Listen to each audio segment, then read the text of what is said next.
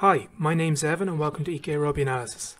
In this video I'll be taking a closer look at the technique behind Stuart Hogg's superb spiral kick for Scotland against England and looking to show you how you can do it too. So, let's rewind the tape and look at Hogg's kick again in more detail. As Hogg gathers the ball here, the first thing I want to draw your attention to is how he stands tall before kicking, chin over toes. By leaning forward rather than back, Hogg can generate more power through his core when kicking the ball. Moving on to the second element of the spiral kick now, let's pull up a picture of a ball and a boot for a moment.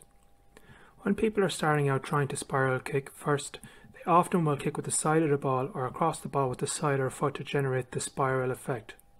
While this will lead to the ball moving in a spinning motion, you will often sacrifice power and accuracy as a result.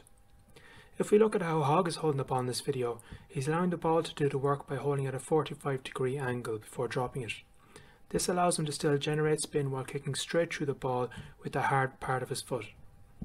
As we can see, every part of Hogg's body is powering through to the target here as he finishes his kick, resulting in this beautiful spiral that makes the ball bounce perfectly into the corner.